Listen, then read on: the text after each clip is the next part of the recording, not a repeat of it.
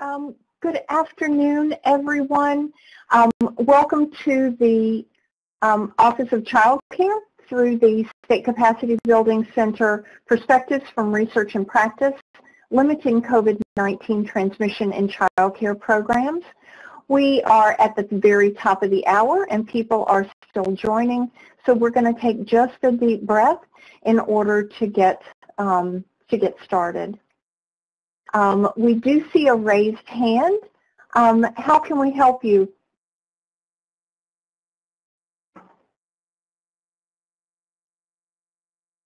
Cullen Plumage, you see that your hand is raised. Are you having any technical issues?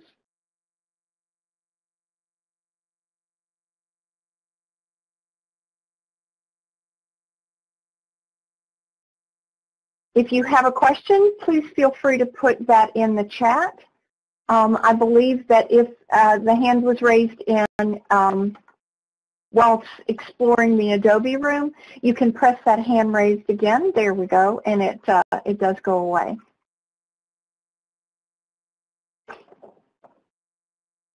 So we certainly welcome you for this afternoon. We are so happy to see that people are indeed signing in, letting us know that they're watching with other colleagues, and we appreciate that very much. It's good to know that you could join us this afternoon. I'd like to take just a moment to share some technical information. All the lines are muted, and if you are using your phone to join the audio, you can press *6 to mute and or unmute. We would appreciate you keeping your line muted if you are not speaking, and there are times throughout the presentation when we will be asking you certainly to put any questions in the chat, and then there may be an opportunity for you to clarify a question as we go on.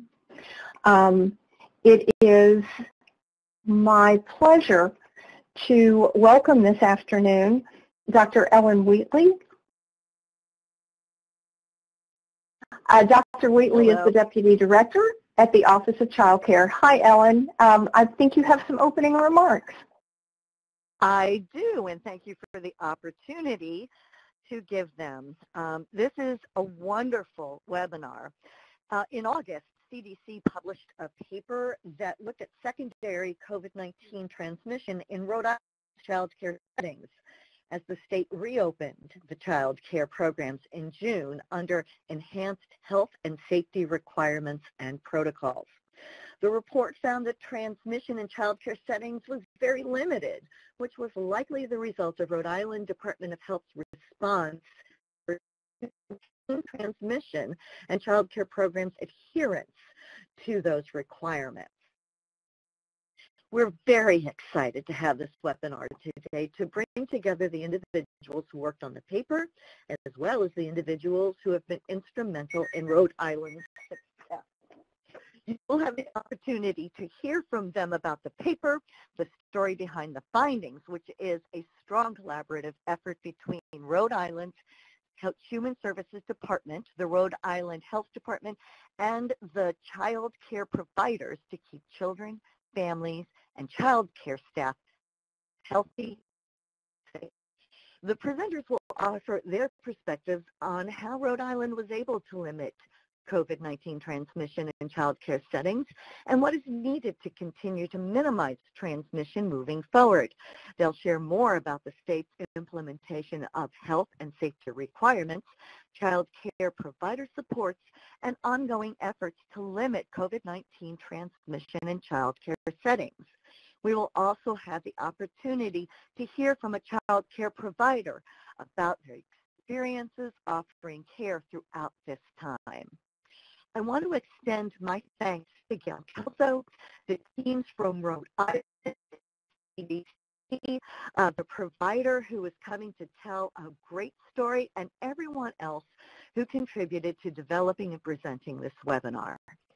Now Gail Kelso will introduce a wonderful group of presenters for today. So I hand it back. Thank you, Ellen. We appreciate so much your being with us this afternoon. I am Gail Kelso, and I'm serving as host today. Sue Foley from the State System Specialist Network, who works in Region 1 of the Child Care State Capacity Building Center, will be serving as facilitator. I also have the great honor and privilege of introducing the presenters. And in alphabetical order by first name, we have Amanda Delagrado. She is the epidemiologist with the Rhode Island Department of Health. Andrea Engel is from the Pawtucket YMCA and is the child care director there.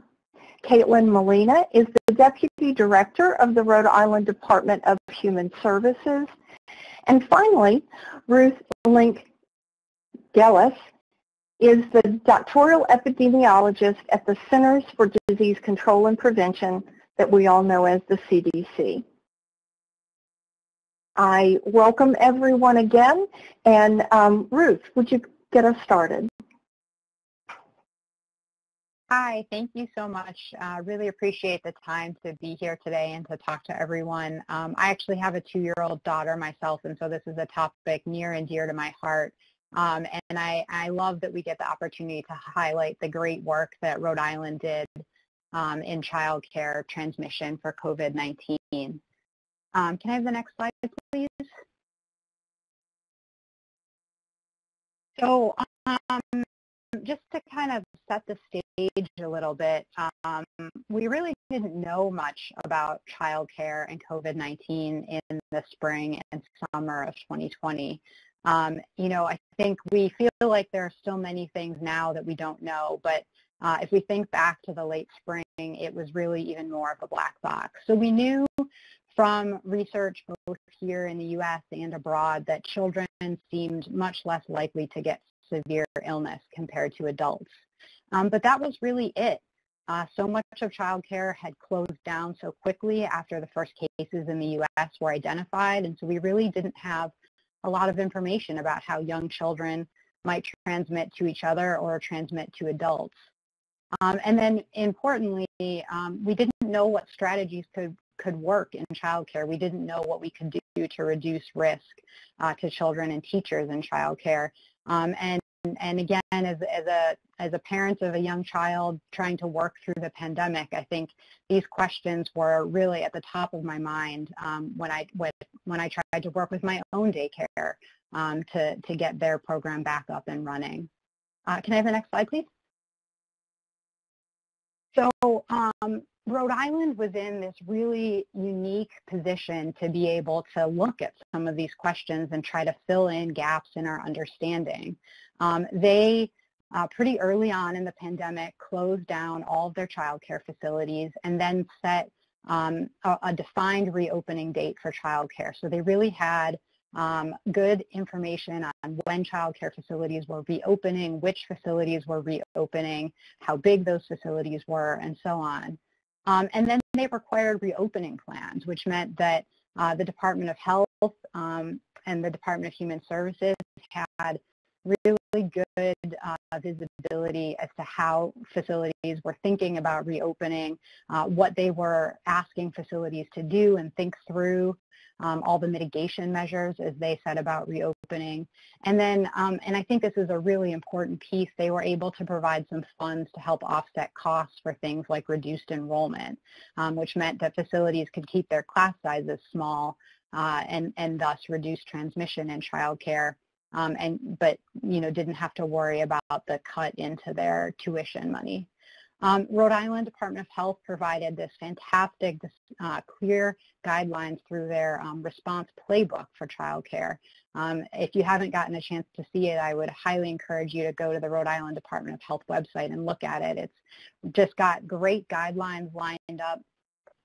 Very clear flow charts that would be accessible to child care providers that they could sort of work through if they had a potential exposure or a case in their facility so they could know what to do and when to engage with the Department of Health. And then really importantly, the Department of Health was able to do pretty consistent follow-up and investigate probable and confirmed cases associated with child care. So they were able to work very closely with child care facilities and make sure that facilities were doing everything that they could once they had a probable or confirmed case identified to stop an outbreak in the facility before it started. Slide. So my colleagues in Rhode Island will go into a lot more detail, but just as a very high-level summary, I think they were able to pull out a few key points that really meant that there was less transmission in childcare. One was that the state had worked really hard to reduce community spread of disease, which meant that there were just not a lot of cases introduced into childcare in the beginning, although as you'll see in the presentation later on, we did see spikes in cases in childcare as spikes in cases occurred in the community. They were able to reduce introduction of COVID-19 into childcare through some daily symptom screening and monitoring of children and staff. And then this is, I think, the really key part here. They did a lot of work at stopping transmission within childcare. So this goes back to the requirements that they included in their playbook and then the plans that they reviewed for facilities, hand washing, disinfection of high-touch surfaces, all the engagement with facilities to ensure a really rapid follow-up and quarantine with exposed individuals. Stable group structures. I think this was a really key point, that they essentially had facilities operate classrooms as pods, so that if a case was identified in a classroom, it meant that only that classroom needed to be quarantined, that that classroom had not interacted with the rest of the school, and so the entire school didn't have to be shut down, which meant that even when they did identify outbreaks, they tended to be on the smaller side. And then really key, of course, masks were required for staff. We know from all the research in the general population now just how important masks are and what a huge impact they can have. So Rhode Island, by requiring masks for staff right from the beginning, right from the time that facilities were able to reopen, I think was able to stop a lot of transmission. And then, as you'll see from the presentations by Caitlin and Amanda in Rhode Island, the Rhode Island public health arm and the regulatory agency were really able to work very closely together. It meant that there was just this great dialogue between the two agencies and clear collaboration as they put the requirements in place for reopening, and then also as they were able to investigate cases or outbreaks within childcare. So I think that is all I have. And at this point, I am really pleased to turn it over to Caitlin and Amanda in Rhode Island. Take it away.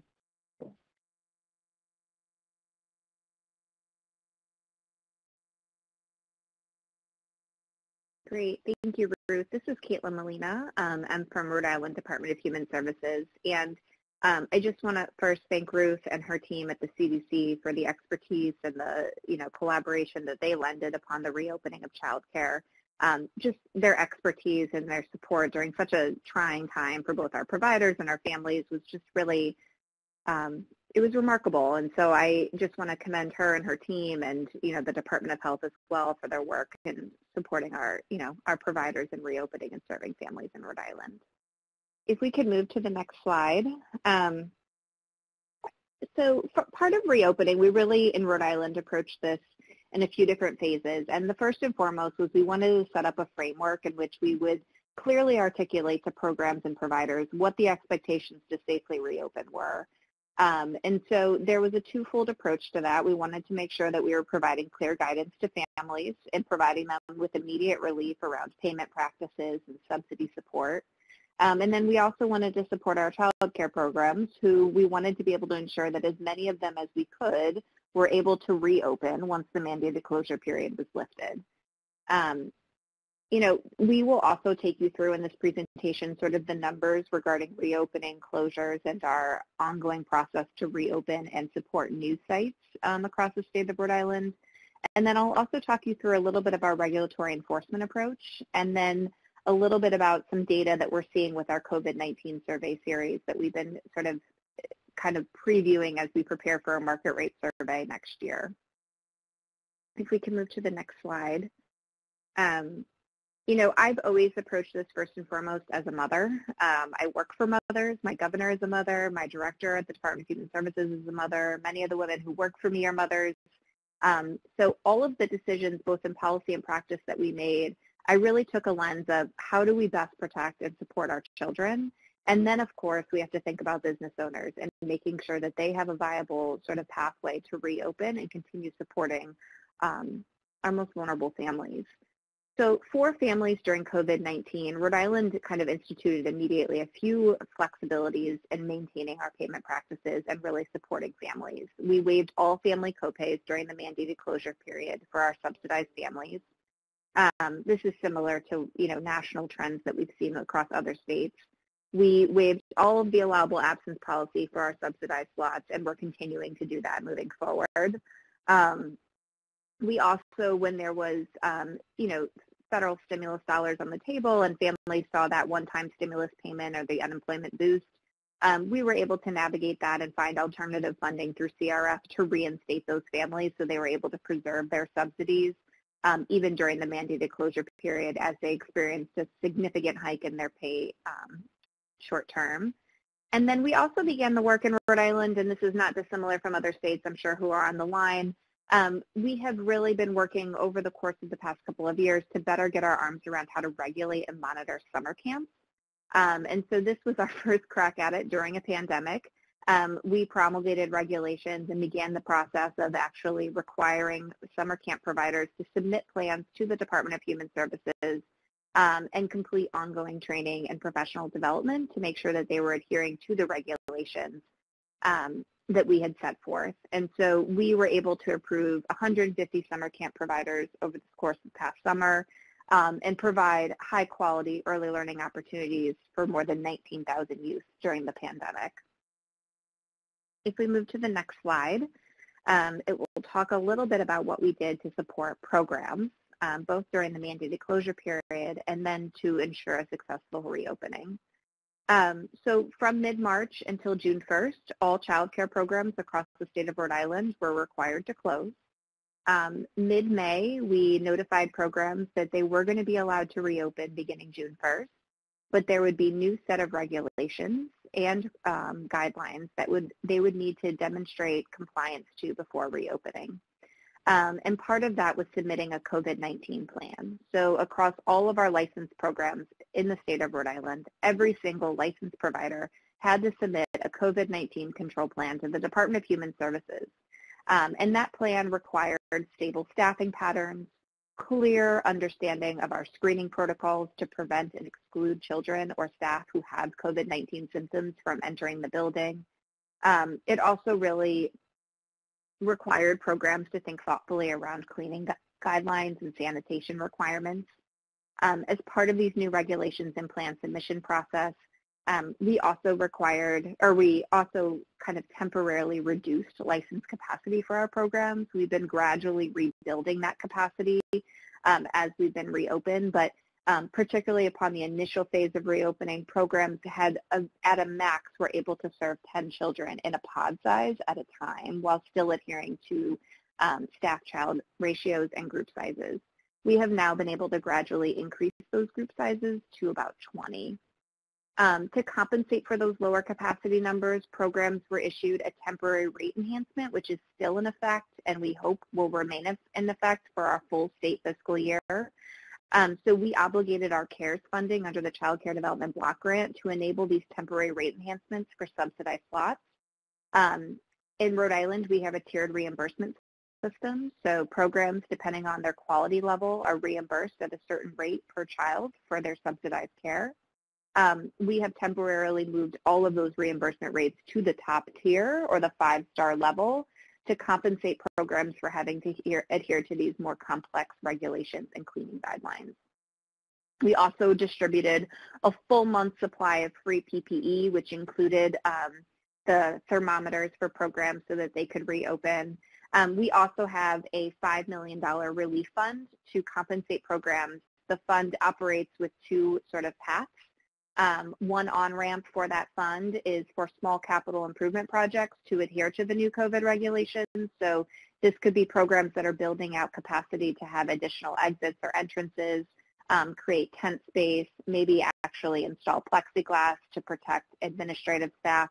The second on-ramp for this fund is really dedicated to covering lost revenue associated with the mandated closure period and reimbursing programs for fixed occupancy costs that they incurred during that mandated closure period. If we move to the next slide. So these are the numbers. Pre-pandemic, we had about 911 licensed child care programs across the state of Rhode Island. As you will recall, on June 1st, we required programs to begin submitting COVID-19 plans to reopen. On June 30th, 631 of our programs reopened with approval from the Department of Human Services to do so. And so this represents 70% of our DHS license capacity, which was reopened and available to serve families by June 30th. You will note on this slide that by September 9th, we were at 87% capacity. So programs, as they oriented to the new regulations, either added additional capacity back to their pre-COVID license capacity, and additionally, we saw additional programs open. And so as we move to the next slide, you will note that we anticipate, and we are at 97% of our licensed programs have reopened in Rhode Island, which is fantastic. The majority of them are operating with a slightly lower capacity than what they operated with before the pandemic, but they are open. Predominantly the programs that have either not opened or have reported to the department that they don't intend to reopen, it's a mix. A lot of times it's either family child care providers. This is an aging workforce, so under the preschool development grant, we had actually conducted a statewide workforce needs assessment and had identified that the average age of a family child care provider in Rhode Island is 55. So for many of our family child care providers, they are either nearing retirement or have identified an underlying health condition, which just increase their risks and prevents their ability to safely reopen. The other one is we have a lot of center-based programs, and I'm sure other states have seen this, as I've heard from my colleagues, particularly in Region 1, that typically these child care programs would have operated in public school buildings. Public school buildings have not really reopened to outside vendors or programs to be able to serve children in before and after care. So a lot of our reduced capacity that we're experiencing this fall is due to our before and after care system being decimated, just absolutely decimated. And so we are hoping that as programs in schools reorient to new regulations, we will see more inclusion of that over time. As you'll note, there have been some closures. I noted sort of the cause and the reason, but what's also important is that we have been bringing a lot of new sites online. So I have a really tremendous child care licensing administrator. Her name is Nicole Cello. And one thing that she continually reminds me is that although we've processed closures, which are unfortunate, we are also continually processing new applications for new child care programs to open. And so you will see on that bottom chart that we are continuing to process these new applications for new sites. So this is really interesting to me because I recently reviewed some information that shared that about 32 states across the nation submitted waivers to relax or to temporarily suspend unannounced monitoring for child care programs.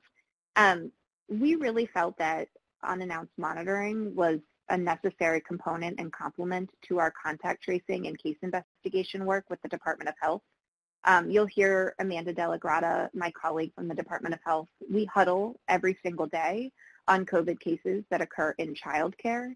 And one of the reasons that I feel our response and our protocols are so strong in mitigating spread is that we are able to partner on the regulatory enforcement and monitoring that we are seeing in programs and talking through the case investigation and contract tracing the Department of Health is doing. And oftentimes, those two arms, both regulatory and public health, are able to meet in the middle to make really concrete decisions that both protect the health and safety of children, but also preserve operations for small businesses. And so pre-COVID, the Department of Human Services was new to licensing. I think we had just transitioned the licensing unit from our child welfare agency in Rhode Island to DHS in October. So we had only conducted about 160 unannounced monitoring visits pre-pandemic.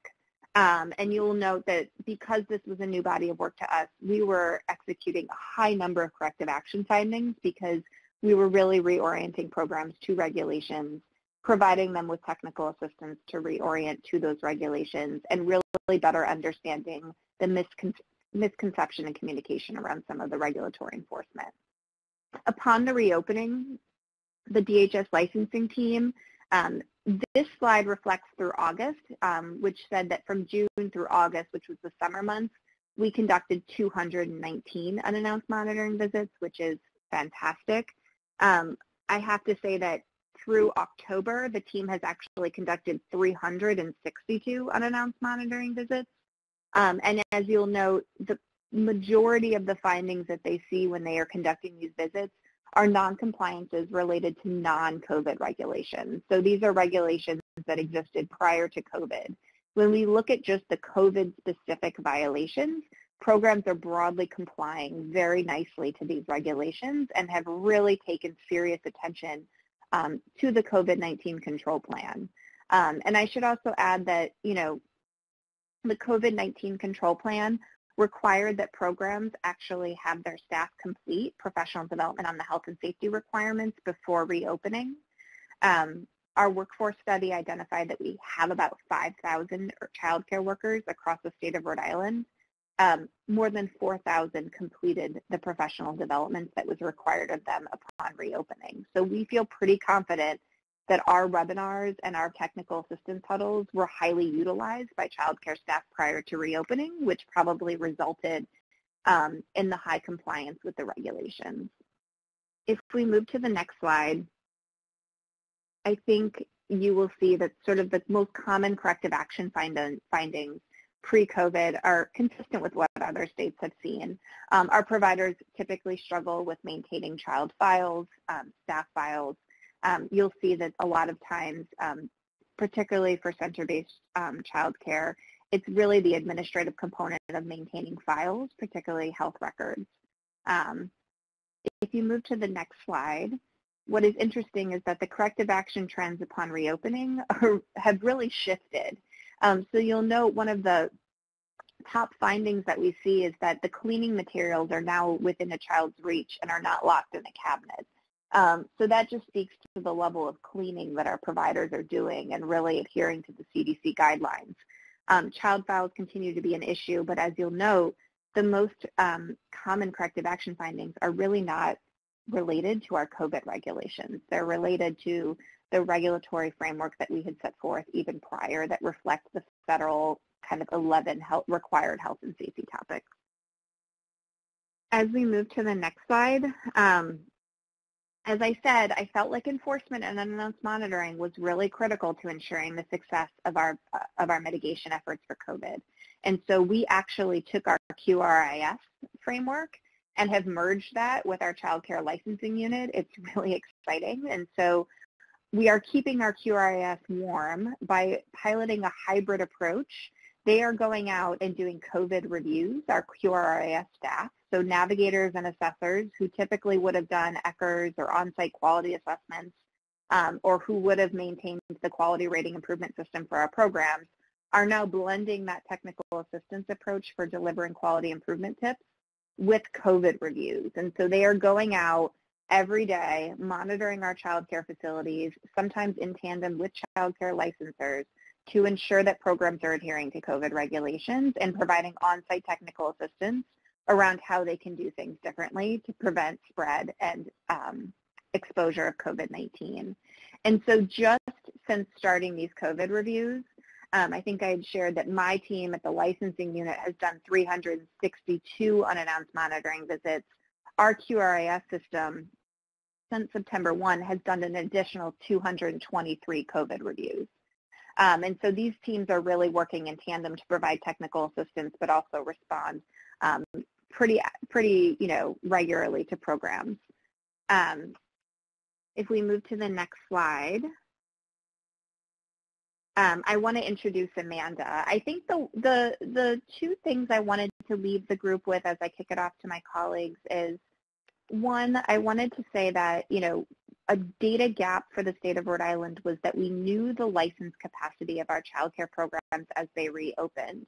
We were struggling to gather enrollment data or attendance data because of our commitment to paying subsidies based on enrollment and not attendance. And also, we never collected private pay data from families, or even pre-pandemic.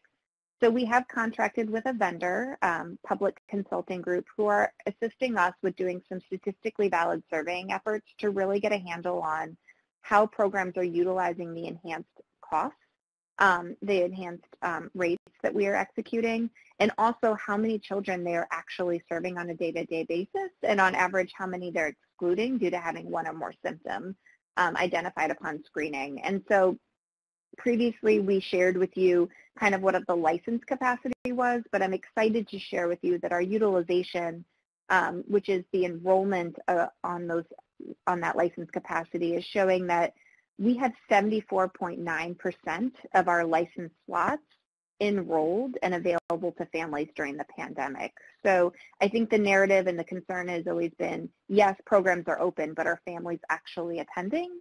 And I'm really, really excited to say that, yes, 75% of our slots are being utilized, and we estimate about 17,269 children actively enrolled in childcare. In terms of the costs associated, our programs have reported that I would say about 25% of our providers report using those enhanced rates to increase staff wages. And about all of our providers report about an increase of 76% in costs associated with cleaning due to adhering to the CDC guidelines. So I just want to share that, PCG has been a particularly strong partner in us understanding the overall health and utilization of our child care system. I think it is short-sighted to just say, these are the number of programs that have opened. It's really important to me to also say that those programs are being highly utilized by families, and I'm really proud of the work that our providers have done to support families. And it's my privilege and honor to introduce Amanda from the Rhode Island Department of Health, who I speak to more than my own family, who has been really supportive and honest and hardworking in making sure that childcare not only is successfully reopened, but that they remain open and safe. Caitlin, this is Sue, and we do have a couple of questions that have popped up in the chat before we pass it along to Amanda, if that's okay with you. Yeah, absolutely. I can't see them, so if you wouldn't mind reading them to me. Sure, absolutely. Cheryl had asked if the numbers in Rhode Island, the COVID numbers, are they low, steady, or rising right now? I don't know if you can answer They are that. rising. They are absolutely rising. So community transmission has increased significantly. Okay, and thank you for that. And I think Ellen just wanted to confirm the date that she says all the agencies were required to close, but it was childcare, right? Yes, so we advised but not required closure beginning on March 6th. Okay. But then very quickly by March 13th, our governor signed an executive order requiring that all programs close. Okay, thank you. And Vanessa was wondering if the licensors are indeed conducting those visits in person. Oh yes, every visit is in person. They're equipped with PPE, but these are all, so the 362 unannounced monitoring from the child care licensors, all done in person. And then RIAC, our QRAS colleagues, the 223 that they've done are all in person as well. Well, that's great. And one more question, and then we'll move on. But Bridget was wondering, did she understand correctly that you did cite violation related to COVID guidelines? So we have seen violations to COVID regulations. I would say between 90 to 95% of those are able to be rectified on-site with technical assistance. So typically the COVID regulations that programs are struggling with the most is around, I think there's a couple of variations. For our family child care providers, because they are delivering care in a household setting, oftentimes we struggle, they will answer the door without a mask on. So that is one frequent COVID regulations specific to family child care that we have been able to rectify on-site with the provider with just some coaching and technical assistance. For centers, I will say we don't observe non-compliance to stable groups, but they certainly report to us that this is their largest challenge. The non-compliances related to COVID, and they're not really non-compliances. I think it's a variation on best practice. We've learned a lot about screening protocols, and so programs, they vary in how they screen employees and families before entering the building. And so I would not necessarily say that they're COVID non-compliant, but there are certainly room for improvement on how they're screening and excluding children and staff from entering the building if they disclose one or more symptoms. And that's really great that you approached it from the perspective of providing that technical assistance and really helping to address it on the spot. So that's really great news. Again, fantastic information. More questions are popping right up. So we will either address those at the end in our Q&A or we'll do some follow-up. But there's some great questions, and I don't know, Caitlin, if you'll be able to see them in the chat later, but I think this is wonderful information. I also wanted to thank Ruth for her great information. And I think now we're really, really pleased and excited to pass this on to Amanda, the epidemiologist at the Rhode Island Department of Health, who's going to share some more excellent information. All right, thank you. So again, really glad to be here today with everyone. Thank you to Caitlin and Ruth for getting us started and for working so closely with me over these past couple of months. Although I'm not a mother myself, I definitely find, providing quality child care and education near and dear to my heart. And it's really, I would say, been a big part of how I've found my way into the public health field. So with that, I'll talk more about our public health response from the Department of Health, starting off with some of the regulations and protocols that we implemented as we reopened centers. So again, on June 1st, we enabled child care programs to reopen with some key guidelines to deliver safe care and early education to children across the state of Rhode Island. Really, the very key guidelines that we implemented were first and foremost stable group structure, which, as Caitlin had alluded to, we've made sure that child care programs are maintaining consistent groups of 20, including children and staff, and that those children and staff are not mixing with other groups of children. And this is to mitigate the risk of transmission and to minimize the number of social contacts that any child or staff would have should they, carry the virus or test positive in the center. And going off of that, physical distancing is, again, another key guideline in making sure that children and staff are maintaining their stable grouping, not mixing and mingling with other stable groups, just to be sure that transmission is mitigated. I will say that within a stable group, within that group of 20, physical distancing is not required, given the low number of social contacts and the need to, support children's social development. Another key guideline has been adherence to CDC disinfection guidelines, including frequent hand washing and disinfection of high-touch surfaces. When there are, for example, shared play areas or playgrounds or bathrooms, those areas should be disinfected in between stable group use and after each use for each individual person to really, increase disinfection practices there. Another key guideline has been enhanced pickup and drop-off processes, and these are put in place to prevent crowding and commingling, especially as parents and guardians are trying to pick up and drop off their child. During this process, 6-foot distancing is always maintained. From a lot of our child care providers, they're reporting that this process has taken anywhere from 3 to 5 minutes, if that, to really minimize the risk of transmission during that process. Some providers have even reported to us, and I hear this more and more frequently, is the use of mobile apps to check in their child, to screen their child on the app, and it's really minimized the need to exchange paperwork or even time spent between parent and staff member to move a child into the program as they leave the program. And then there's a very robust daily symptom screening and monitoring process to check everyone at the door to make sure that they have no symptoms, that they have not been in contact with anyone. The parent is responsible for signing off and attesting that their child is healthy and well and safe to enter the program. And of course, all adults are masked in the child care programs, which is another key guideline to help ensure a safe reopening. So moving on to the next slide, if we can go back.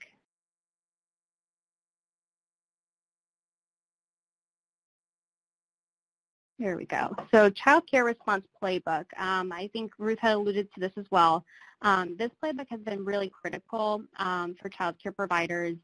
This was developed in collaboration with the Department of Health, Department of Human Services, and our medical directors here at the department to just give a thorough, robust document to give guidance on how to respond to various child care scenarios that are related to COVID-19.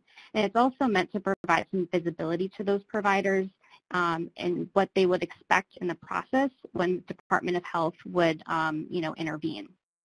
So part of this playbook contains some quick tips and FAQs. It also includes a glossary of common terms, for example, what a close contact is defined as. It also talks about the difference between quarantine and isolation, along with several other terms that we've used in this pandemic.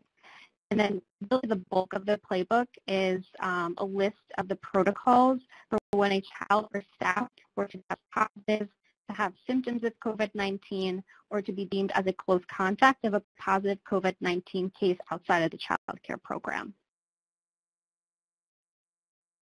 And so from a Department of Health perspective, we've done a lot of work to respond to COVID-19 cases within child care programs. In addition to laboratory confirmed positive cases, we have investigated and responded to probable cases of COVID-19, which the CDC defines as any individual who meets one of the following criteria. So any one of the symptoms in the left-hand box or any two of the symptoms on the right-hand box. And so part of our process of responding to lab-confirmed and probable cases of COVID-19, we get a lot of reports to our Department of Health, and they get triaged to the child care team in a couple of different ways. So first, a case could be reported to the Department of Health by a child care provider who called into our COVID info line. And another example of how our team identifies child care cases is through our community case investigation workstream, where a case investigator interviewing a positive Rhode Island resident, and that resident identifies themselves as a child who attends a child care program or a staff member as an employee of a child care program. In either situation, those cases are triaged to a specialized team at the Department of Health who is trained to respond to COVID-19 cases that appear in the child care setting. When our team intervenes, we do isolate those cases, either probable or confirmed. We then conduct structured interviews to identify infectious period places and common exposures both within the program and outside the program. We then conduct an investigation of the child care facility to identify close contacts, to advise the program on disinfection, and give other public health advice as needed based on the child care scenario. From that point, we work with the child care program to collect the names and contact information of any close contacts of that child care case, and then we conduct our contact tracing and providing guidance for quarantining of those contacts. And during that time that these contacts are placed on quarantine, we do monitor them for symptoms, both or one of two formats, either through a daily text message or through a weekly phone call from the department. I will say, as far as quarantining close contacts and closures of classrooms due to a case of COVID-19, in the beginning of the pandemic, when we were less sure of symptomatic individuals and whether they were carriers of the virus, we have been closing classrooms and quarantining contacts of probable cases who met that probable case definition. And that was just due to, you know, a need to be more conservative to understand, you know, those individuals that present with symptoms and how many of those that test positive. So we were quarantining classrooms and contacts in a child care center due to a probable case, but until August 7th, when we made a policy decision, again, this was in collaboration with the Department of Human Services and the Department of Health, where we looked at the data, looked to see how many of our cases are probable, and out of those probable cases, how many actually test and convert to positive. And we found that very few had tested positive.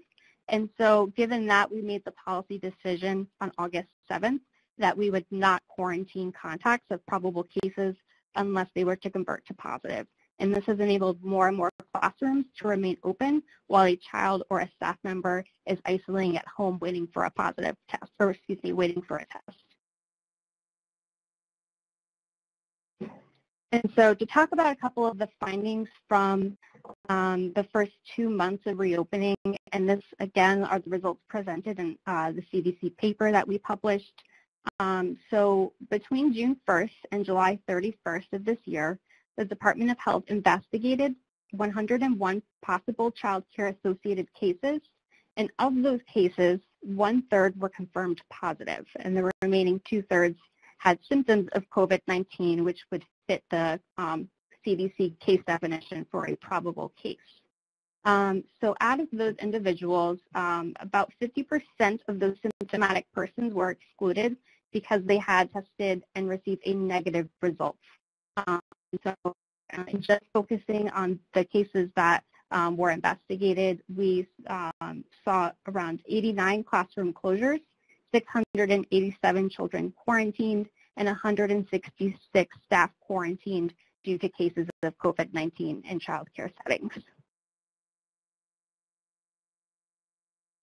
Just looking at a few more of the findings, children accounted for nearly 60% of the child care investigations and subsequent classroom closures and quarantines that we had looked at in those first 2 months.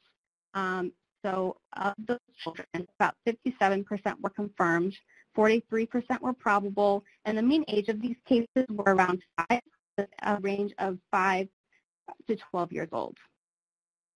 And then we saw about 22 cases among adults. 73% were confirmed, 27% were probable, with a median age of 20 and a quite a bit wider range from 20 to 60 years of age.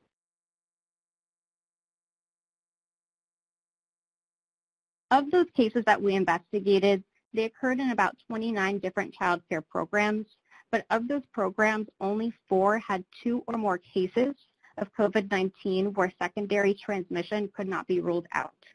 And this table here is just showing a summary of those programs where we saw 2 or more cases and some of the epi-linkages and lessons learned that we found from those programs. So the first program that we identified, a cluster, actually ended up having a total of 10 positive cases in their center. And one of the things we found from this program was not adherence to the stable group methodology and ensuring that this same 20 group or the same group of 20 children and staff were maintained.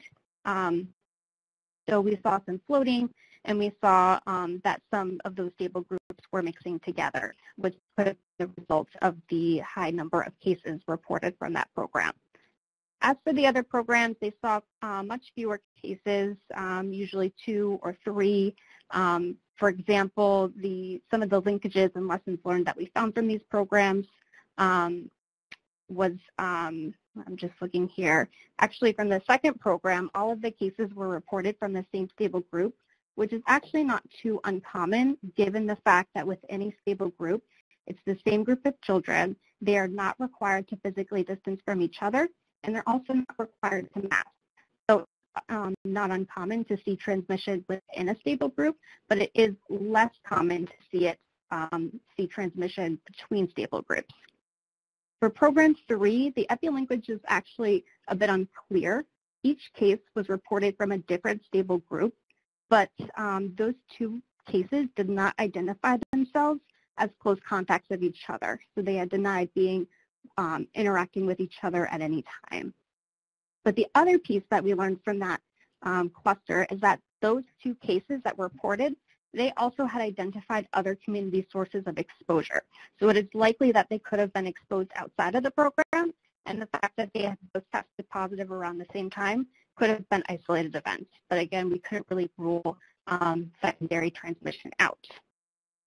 And then for Program 4, again, we saw some breaches in stable group methodology, and there could have been a way to mitigate the transmission in that program if they had maintained that stable group structure.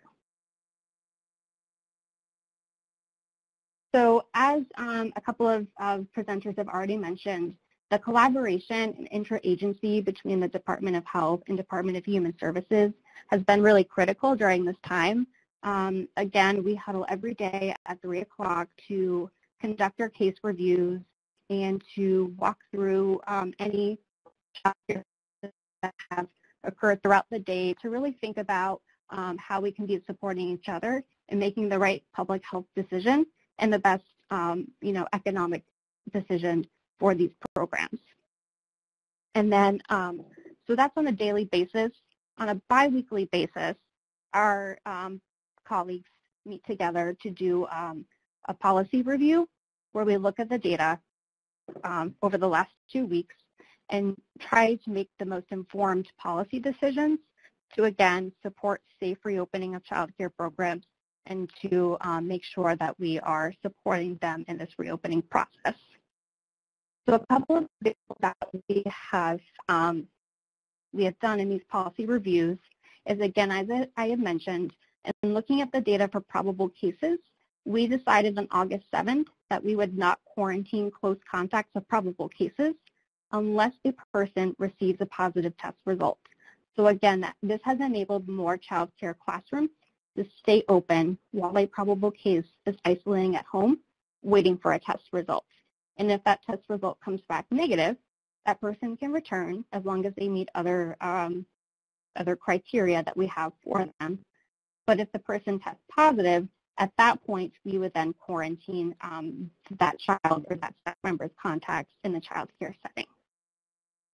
Another example of some policy changes is that on September 14th, which was actually when our schools reopened in the state of Rhode Island, the Department of Human Services at that point required face coverings for all school-aged children.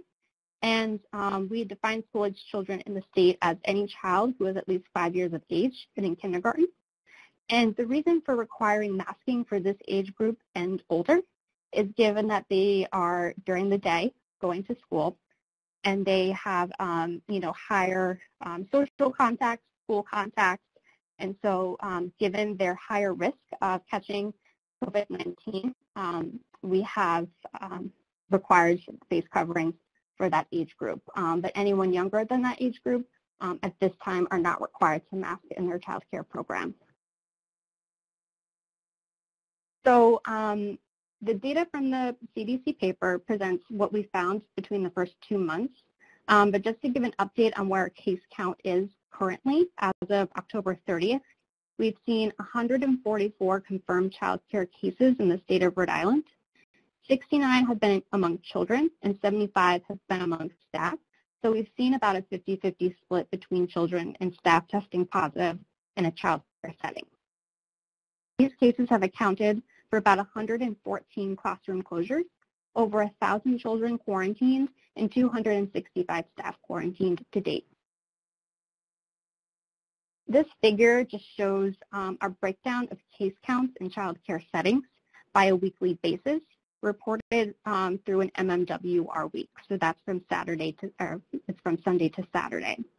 So the red bars are just showing our case counts per week, and the blue line is actually showing our incidence rate in the state of Rhode Island over time.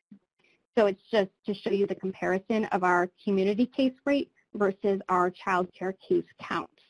And you can see that in the last couple of weeks, starting at around MMWR week 39, we started to see a pivot point in our community cases where we saw higher incidence rates of COVID-19 cases overall in the state.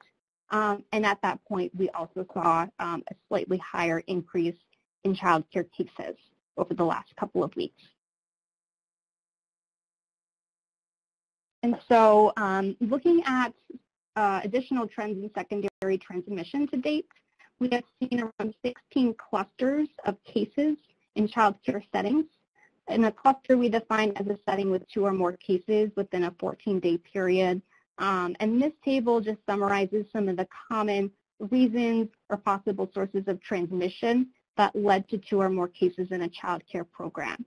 If you can see, the most common source of transmission has been because those cases occurred within the same stable group, which again is not uncommon given that those within a stable group, physical distancing is not required. Other common sources of transmission have been when stable groups have not been consistently maintained, as well as non-adherence to physical distancing.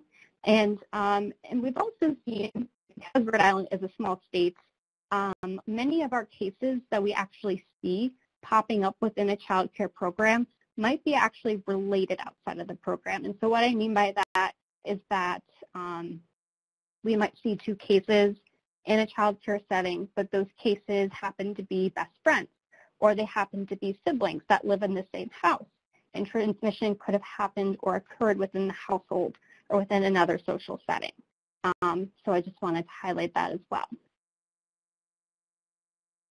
And so with that, I'll just kick it off to the next in the group and maybe address a couple of questions either related to our data or any other questions about our regulations and collaboration.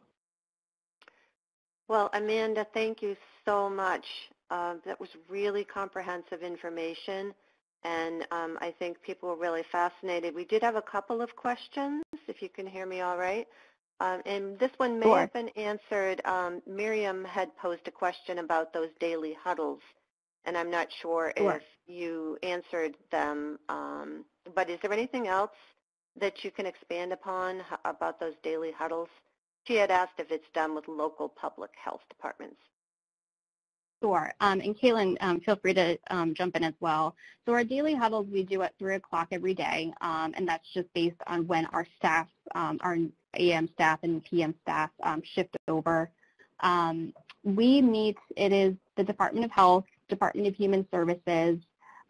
Within the Department of Health, it's our nursing staff, epidemiological staff, and our case investigators who are specialized in child care, and they're there to report on whatever investigations were conducted.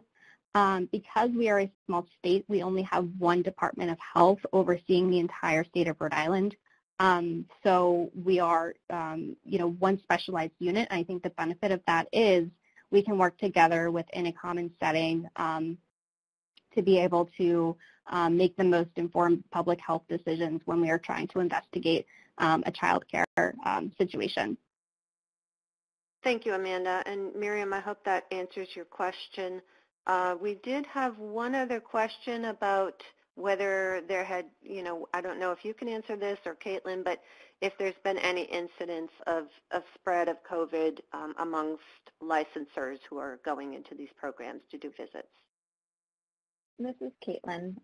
No, we've not had any instances of a licensor contracting COVID during a monitoring visit, nor have we had any instances of a licensor spreading COVID during a monitoring visit. Thank you so much. So Miriam says thank you very much, and Amanda, great information again. Thanks so much. I know people are asking about the PowerPoint. I think we're going to answer that in the chat. So really, we've heard some wonderful information, some data, the really great work that you've done on the partnerships and in the efforts to keep the spread of COVID down.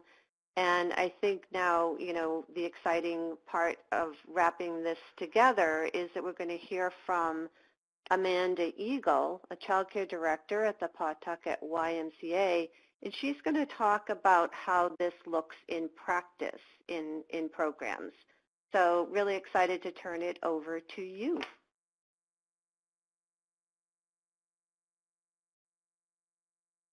Andrea?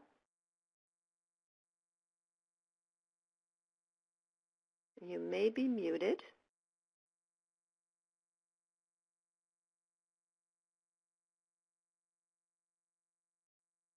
You can *6 to unmute, Andrea.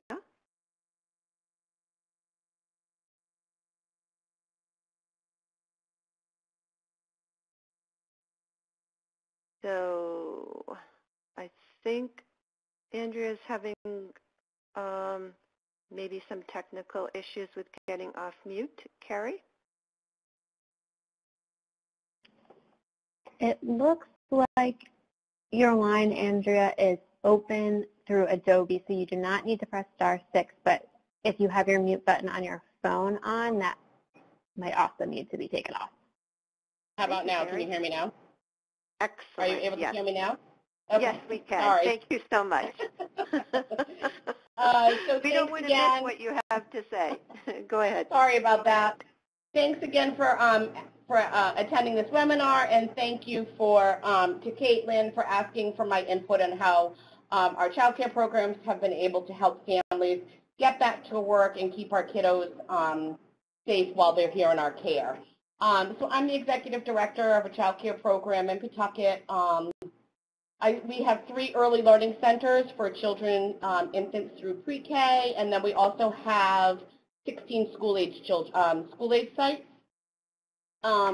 So pre-COVID, we were serving about a little over 1,900 children, and today we're serving a little over 600. And so a lot of that most of that is our school-age children due to sites not being able to open in schools. But I just want to go over some of the achievements that we've kind of had since June 1st when we opened. Our biggest achievement is we're allowing us to serve our families again. We missed our kids, we missed our families, and it was great to be able to welcome them back into our centers in June.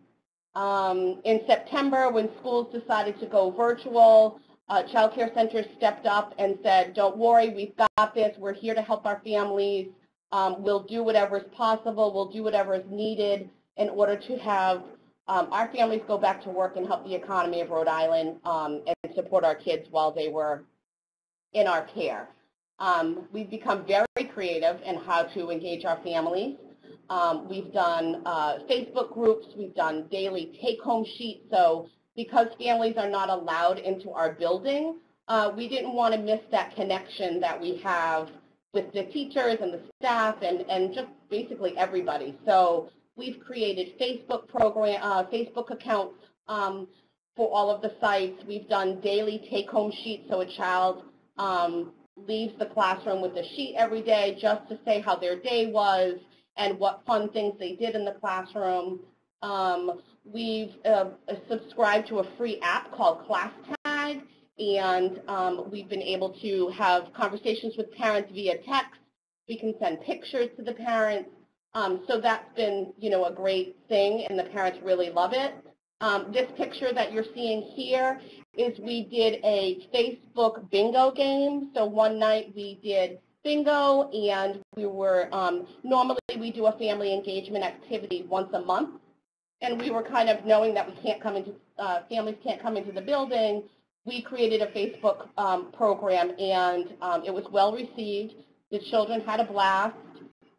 It was 30 minutes. It was not a long time. We played 2 games of bingo, and the families had a great time, and they're already asking for what we're going to do next. So we've already started working on plans for teachers reading stories through Facebook, a Facebook Live event. A Zoom, not Facebook, Zoom live event, a Zoom bingo, so different Zoom events that we can do with families. So that's been kind of a nice thing, and it really, we've seen more staff get involved because they can do it at home. They don't have to leave their house. They can do it while their kids are at home and they're still with their family. So that's been very helpful. And then I know we've talked a lot about the response playbook. I use that on a daily basis, sometimes 4, 5, 6, 7 times. It's an awesome tool. It really walks me through It's a great like flow charty type thing. It walks me through if a child has a symptom, if staff has a symptom, what to do when, how to do it. So that has been an awesome resource for me, and all the staff, all of our sites are required to have that there, so all of our directors have it. It is updated often, so we just, there's been a new one for October, so it's really great. It keeps everybody up to date on what to do, and it kind of takes some of the guesswork out. Another great thing that's happened is we have a direct email and phone line to the Department of Health, and it's dedicated to child care. So if I have a question about a child or a family or a staff member, I can call this hotline, and it really, they've been very quick to return the phone call within the day to let me know whether or not I need to quarantine or stop a child from coming in or allowing a child to come in. So that's been, kind of, that's been a plus, and it has been an excellent resource. Our child care assistance program, the temporary rate enhancement has been huge for us. One of my centers is predominantly state assistance, and so being able to get the extra money through DHS to allow us to purchase and stay afloat and purchase the PPE and the cleaning supplies and help with the fact that our enrollment is a little bit lower has allowed us to open. Because to be honest, without that, some of our centers would not have been able to open at all due to just a huge loss of revenue without that. And then the providers paying us on attendance and not enrollment. So that is also huge. We're requiring families to stay home when their child has the sniffles or isn't healing well, or if they have to quarantine. So not knowing if we weren't going to get paid for that is very hard, knowing that we still have to pay staff, we still have to pay rent, we still have to pay all of those other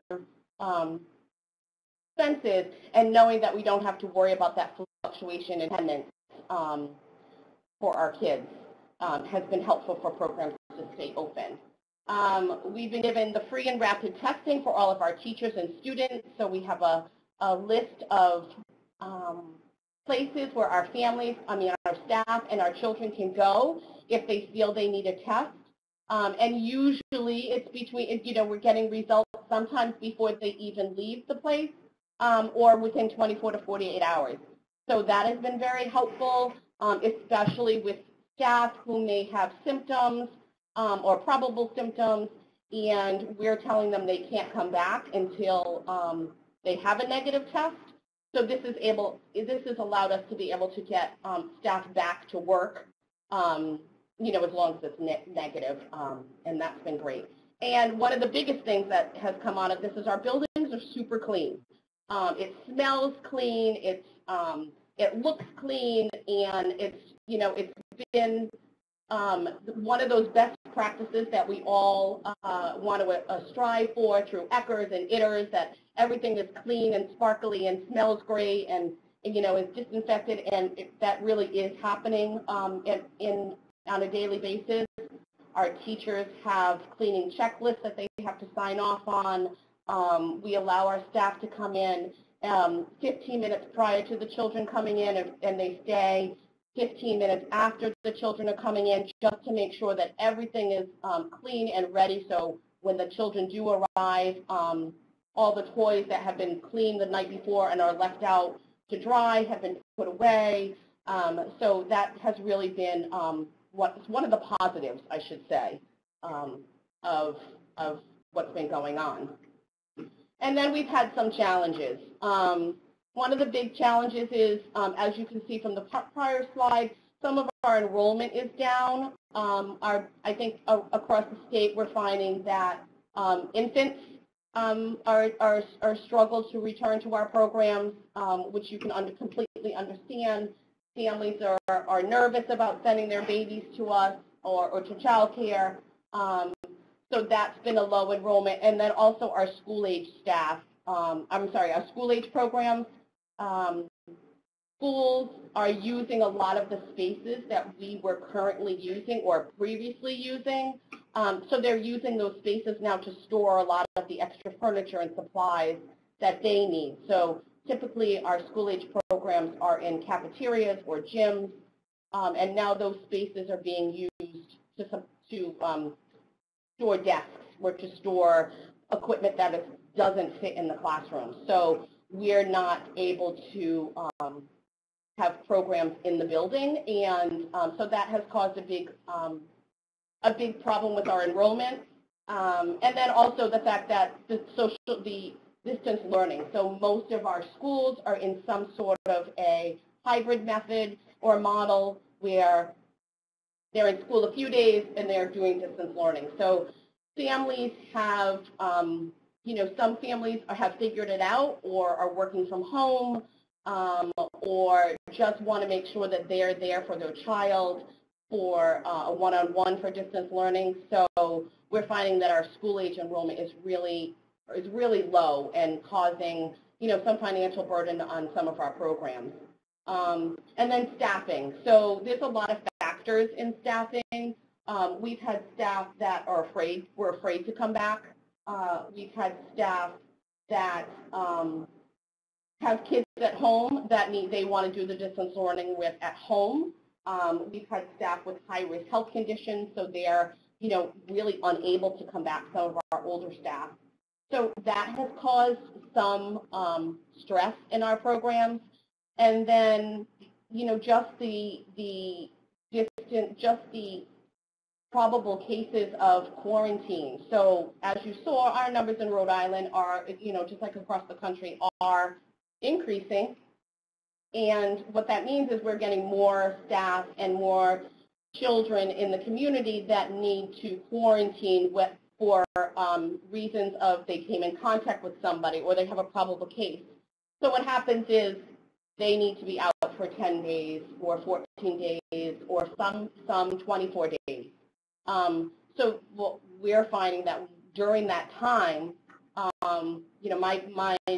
my joke that I say all the time to staff is I can't close a register down because you can't come to work. I'm not a grocery store and I can't just do that. So we can't tell families that they can't come in because we don't have staff. So we have to figure out how we can maintain ratios and high quality while these staff members are doing their quarantine or dealing with an illness or a family member. And then we have to pay those staff based on the law, the FFCRA. So we're paying those staff to stay home to care for an illness or during that quarantine, but then we also have to pay staff to actually cover those classrooms. So financially, you're paying two people for one position. So that again has been a challenge, especially when most of our programs are just making ends meet or just trying to at least not lose a lot of money so we can keep going. And then the stable pods. So like most of you, I'm assuming that you open at 6:30 in the morning and you may open one infant room, one toddler room, a preschool room, and then as kids go, you open more rooms as you get more kids and more staffing. Well, with stable pods, every room has to open at open and every room has to close. So where you might have only had 4 staff come in at 6:30, now we need to have 1 staff per classroom. So that may end up being 9 staff, or in one of my buildings, that's 20 staff. So I have to have 20 openers and 20 closers. So you may have a staff member that's in a classroom and a child doesn't even enter that classroom for the first hour, or you may have a classroom that, children are there right at opening. So we've had to reduce our hours of care since we can't combine those groups. So typically we are a 12-hour or 6:30 to 6, so 11.5-hour day. We've reduced that to 7:45 to 5:15. And basically that gives us the opener comes in at 7:30, and then the closer comes in at 8:30 and works until 5:30. So we're able to maintain ratio. We're able to maintain every classroom is open and closed, so we never have to combine pods at any time. so that, so that has reduced our hours of care, which is a challenge to some of our families. To some of our families, the reason we're all open at 6:30 is because we have families that need us at 6:30 because they work at 7 or they have to take the train, or so that has caused some of our enrollment, some people not to come back because of that. And then since we're not allowing families in the building, it's the cost of extra staff to just run kids back and forth. So we've really used the all hands on deck approach. Myself included, we've had the CEO come out. We've had anybody that is in the building from until 9:30. There is no one in offices. Everyone is helping run children to their classroom or taking temperatures or working the front desk to greet families. And then that all starts up again at 3 o'clock. So from 7:45 to about 9:30, everybody's kind of doing that, and then again from 3 to 5:15, we have staff doing that. So we do the best we can with minimizing the cost there by using directors and as many people as we can, but there is some extra staff that, there is some cost to that. And another challenge is our playground times are reduced. So one of the requirements is you clean your playgrounds in between use and that no pods can be combined. So typically we would have 2 to 3 classrooms outside in a playground setting during an allotted amount of time, depending on the size of the playground. And they would be outside for maybe a 45-minute block in the morning and then another 45-minute block in the afternoon. We all know that through Itters and Eckers, that is best practice. But basically, we are down to children only going outside once a day, and pretty much for about a half an hour, 35 minutes, because we need to clean the playground in between. So that's usually a 10 to 15-minute buffer in between each group, and then because we can't combine pods, so that has been another challenge for us. And then just the cost and time for cleaning. The teachers are doing a phenomenal job doing their own classrooms, so they're required to clean their own toys. Again, like I told you, they come in early to clean all of the door handles and the soap dispensers and all of that stuff in the morning, and then we have a cleaning crew that comes in and does it again. And then we have crews during the day just cleaning bathrooms in between every group that goes in there if we can't. So some of our centers we can assign a bathroom to a classroom, but not all of them. So it really depends. So we make sure that those bathrooms are cleaned in between each group. And that's just, there's cost and there's a big time, there's a cost to that, and there's also a lot of time that needs to happen. And then we talked about the public schools not allowing us in their buildings, so that has been a struggle, trying to figure out how we can get these families into some of our YMCA programs that may not be offering classes to fitness classes. So we've changed some of those fitness classroom rooms to distance learning rooms. We've converted our gyms into distance learning rooms. Since they're not open to the public at this time, so we're doing the best that we can. And then for those programs, we have to pick the children up from school instead of being at the school. So those costs are higher because we can only limit the number of kids on a bus. So which we completely understand, and it's 1 to a seat, and it's every other seat. So, but again, so what might have been 1 bus run tends to be 2 bus runs for every school. So that's been a cost. And then just the virtual learning. We have some children that are really, really struggling with virtual learning. I have, in the current building I'm in right now, I have about 25 first and second grade distance learning children. And it takes almost 4 to 5 staff on a daily basis just to help those kids navigate their laptops and Google Classroom and what assignment and keeping them on track and making sure everyone's schedule is followed, and making sure children are not missing their Zoom meets or their assignments. We take pride in the fact that we're able to do all that stuff so parents can go to work, but it can be very challenging. This is being put on the shoulders of child care staff that have not going to school for teaching and are doing the best that they can navigating the virtual learning for these kiddos. We're making it work. It's very difficult, but we're making it work, and by Friday afternoon, we're all ready to go home. Andrea, thank you.